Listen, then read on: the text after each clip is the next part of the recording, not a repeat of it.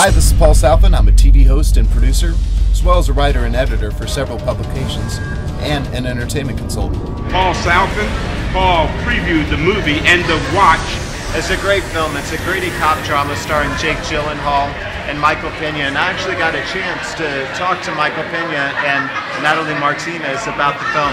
Let's take a look about what they had to say about it.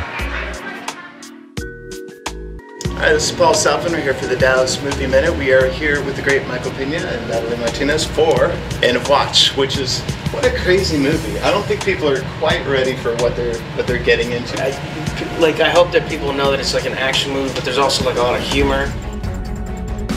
Over the last 13 years, I've been fortunate enough to interview some of the biggest and brightest names in TV, music, movies, sports, business, and pop culture. You've got a big tour coming up, and your show's hitting some of our markets, including Dallas. So what can we expect from the show? I don't want to give too much away. It's hard to describe it, but you know, visually, it's gonna be a lot of fun.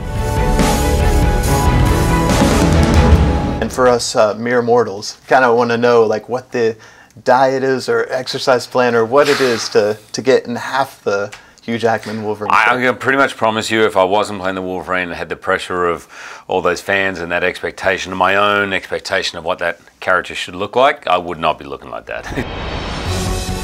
Some of those names include Tom Cruise, Nicolas Cage, Sir Richard Branson, Stephen King, Hugh Jackman, Sandra Bullock, Will Ferrell.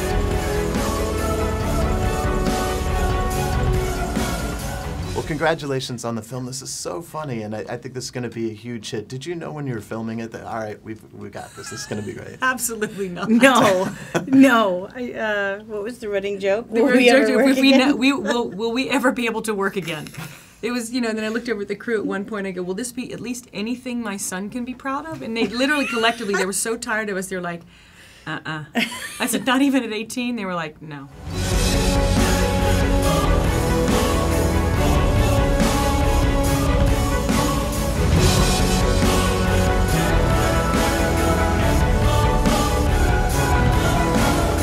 Want to find out more?